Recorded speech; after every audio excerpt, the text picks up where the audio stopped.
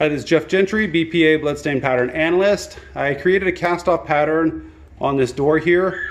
What I did was I had blood on my hands and I just flung my hand and the blood projected off of my hand onto the wall. So the blood here hit the surface at 90 degrees, and we know that because they're circular blood stains. As you go down the wall, the blood stains become more elliptical.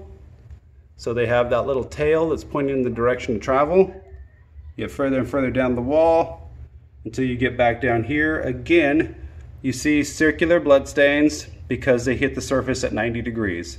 So this is Jeff Gentry, BPA Bloodstain Pattern Analyst, creating a cast-off pattern with blood being projected off of a hand.